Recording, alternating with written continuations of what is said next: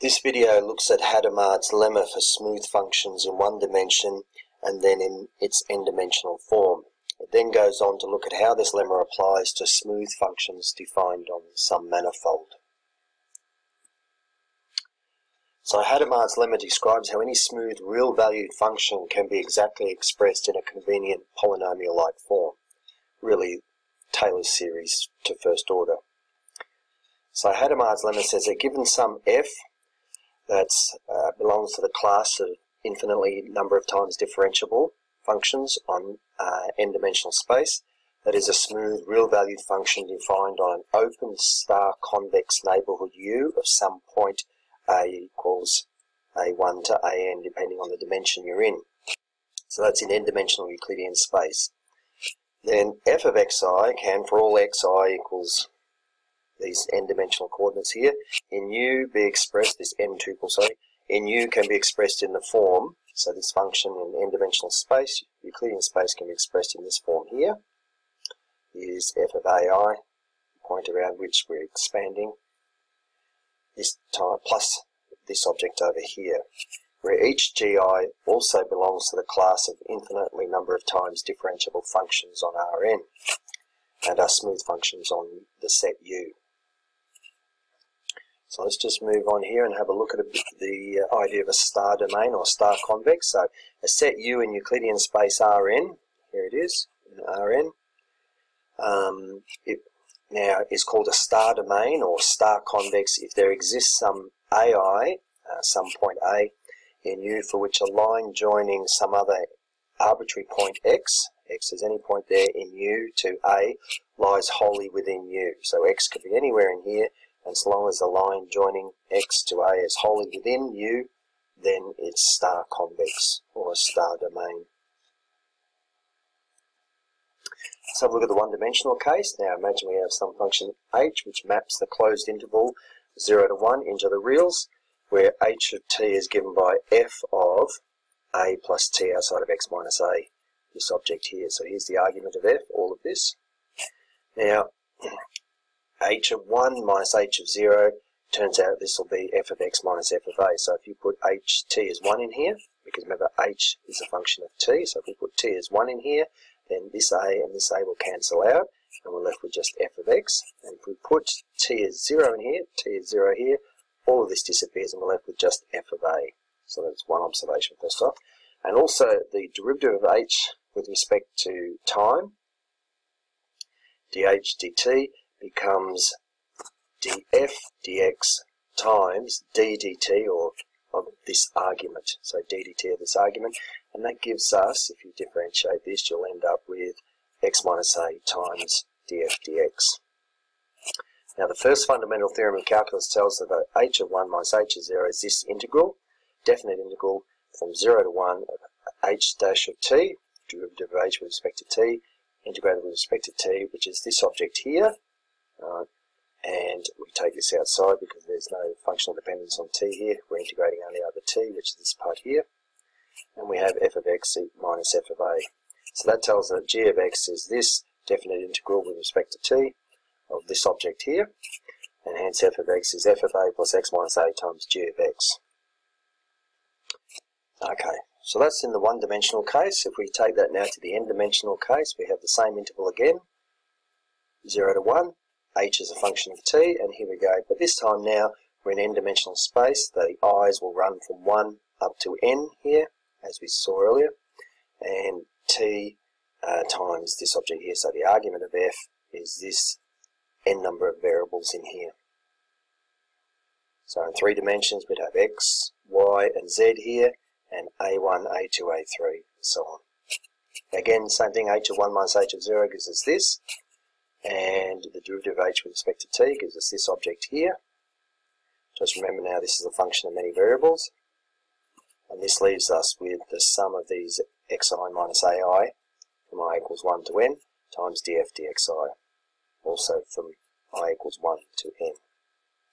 And that means that this g subscript I here, this function here, each of these objects from I equals 1 to n is equal to this object here. So n number of integrals there, n number of definite integrals. Here f of xi is this object here now, so this is the n-dimensional case, or it could be written like this. Okay, next step. Okay, how does this apply to manifolds? So we've got some manifold here, and just let this sphere here, the surface of this sphere just represent manifolds in general, just as an example, something for us to visualize. And we have a manifold here with some set U defined on that manifold, an open set, endpoints here, edges not included. So an open set on this manifold, and we have some map phi, which maps the open set U to the open set phi, which is in Euclidean space Rn. So whatever dimension we're in here, this mapping phi maps the open set U to the open set V. Okay, and so this point P and U becomes 5P under this mapping, and this point Q becomes 5Q under the mapping. Now for the point P belongs to U, its image, 5P under this map, are called the coordinates of P, and the individual xi in 5P, that's xi equals x1 to xn for the n dimensions, are called coordinate functions. So these are the coordinate functions, these xi, each of the individual ones, x1, x2, x3, all the way up to xn are the coordinate functions, for which xi equals xi of 5p. And we put the 5p here to show that it's this point p under the mapping phi. Okay? A different map will give us a different xi. So this map under phi, which maps n-dimensional space to the reals. So each of these coordinate functions maps from n-dimensional space here to the number line, to the real number line. So it's a mapping from n-dimensional space to one-dimensional space. From n dimensions to a scalar. Alright, now let f, our function, be defined on the manifold, and is going to map, so f will be a function that maps from the manifold to the reals. So it takes points on the manifold and maps them to the real number line, be a smooth function on M, and let U subscript alpha, phi subscript alpha be a chart of some atlas. If you remember from previous videos, an atlas is made up of a number of these charts. And with U alpha, the set U alpha, this one here, is now contained in the domain of F. So this set is contained within the domain of this function, smooth function, which is defined on the manifold. Alright, then f hat is f composed of phi alpha inverse, and that maps phi alpha of U alpha, that's this set here, into the reals, and is a real valued function on Rn. And f is said to belong to the class of infinitely number of times differentiable functions if f hat is also similarly a function that is infinitely differentiable a number of times. So if this belongs to the class of C infinity, then so does this belong to C infinity, which is the class of functions that are infinitely number of times differentiable. Now if you think of this point here, phi of U alpha, any point in here, then the inverse mapping here, phi inverse, takes us from this set back to this set. And so that is the domain that f uses to map from the manifold to the reals. So this is a mapping from into the reals, right? From this set in Rn into the reals. So it's a real value function on Rn, and it maps points in here to the real number line. All right. So just if you're a little bit happy with that, so f hat will be on this set, and f is the original function defined on the manifold. Then under this map, what does this look like over here in Euclidean, n-dimensional Euclidean space? Right. And that's what we're looking at here. So just as this exists here, then the idea of this mapping here is that locally, any point on the manifold locally looks Euclidean, hence the map. So that's behind the fundamental definition of a manifold. At the heart of the definition of manifold is that pick any point on the manifold, and that local to that point, the space around it looks like Euclidean space of the same dimension. Right? So you've got a function defined on a manifold then you would expect that there's also going to be, when you map it across under this mapping, that there will be a function on n-dimensional Euclidean space. Alright, so phi inverse takes us from this set back here, so phi inverse there, f composed of phi inverse, alright, maps this to the real number line. In other words, f hat maps this set here, phi alpha of u alpha, to the real numbers. Okay, I'll probably stress that point enough times now, so we'll move on.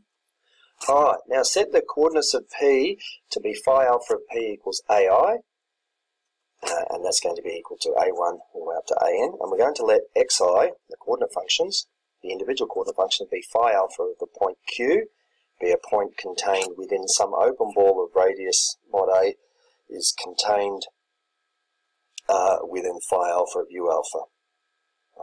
Now, in a neighbourhood of AI, we can express, remember with the AI here and the XI, we're in Euclidean space, remember, we belong to this set here, which was in n-dimensional Euclidean space. Hence, in a neighbourhood of AI, we can express f hat according to Hadamard as f hat of xi minus f hat of AI is xi minus AI. Remember, that's sum from I equals 1 to n times each of these individual functions here. Now, or we can write f hat of xi equals f hat of AI minus, I'm just expanding out the brackets here. So we can write it that way. Now what we want to do is take this last line here, last equation here, and we want to differentiate through on both sides with respect to the variable xj, and we'll see that next. And what that gives us is df hat x dxj. Now, differentiating through with respect to xj, and remember the product rule applies from previously, so we have the derivative of xi times that plus xi times the derivative of that minus the derivative of ai with respect to xj times the function fi minus ai times the derivative of the function with respect to xj. Alright, now here this is the derivative of a constant, so that's going to disappear, and this term here will also disappear because the evaluated AI, you have a constant, and the derivative of the constant will be 0. And so we're left with just the first term here. And over here, these are coordinate functions, so Kronecker delta will apply here, so here it is, delta ij, okay, and then we'll be left with this term and this term. Okay, looking down here now, evaluate the Kronecker delta, so the sum over the i's here, they become j, we get j here, and we contract the i's to get the j, and we get this object here minus this object, and we can rewrite that as, on the left hand side, unchanged here, and then on the right hand side we can factorise out this common term, and we get something looking like this. Now, what happens when xi approaches ai? When that happens, when this x approaches that, this term drops out, and the xi goes to a here. And what we end up with is the derivative of the original function on Euclidean space Rn, f hat, with respect to the derivative of that with respect to xj, just gives us each of these individual functions here. Alright, next step. Now, we're going to set the coordinate function xi equal to xi of phi of the point q under the map phi alpha. Okay, we'll get that. And ai will be the point p. So the point p on the manifold will have coordinates ai in Euclidean space, and the point q on the manifold will have coordinates xi in the Euclidean space. And then we have f hat is f composed of phi inverse alpha. But now if we compose both sides with respect to phi alpha, the original map, then these two here, inverse of each other, undo each other, we're left with the original function on the manifold f is f hat composed of phi alpha. So we have Hadamard on Euclidean space in Rn can be expressed this way. Alright, now if we, with this map, go back to the manifold, then on the manifold, the original function f can be expressed as f at the point q, evaluated at the point q is equal to f evaluated at the point p, plus x minus a, these remain, times fj of q. And the other thing we've noticed is that as x approaches a, then q approaches p, and as q approaches p, what we found earlier on the previous page, fj, the individual functions j of p, is equal to the derivative with respect to xj of the original function at p. And we'll use that in the next video for the idea of a tangent space. Alright, so that's Hadamard and how it applies to manifolds. And we're done.